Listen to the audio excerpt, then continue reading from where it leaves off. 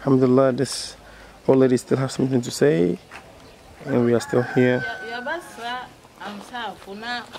We want to ask Ansar International to bring us a mosque in this community.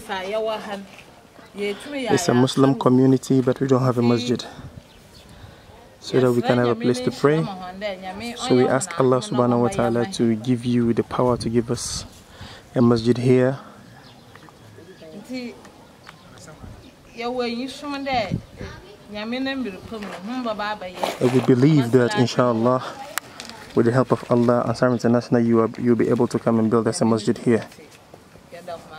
And courtesy of Allah subhanahu wa ta'ala, we say thank you. Thank you, Ansar. And the students also saying thank you, Ansar, for the projects being dug here. Alhamdulillah Rabbil Alameen.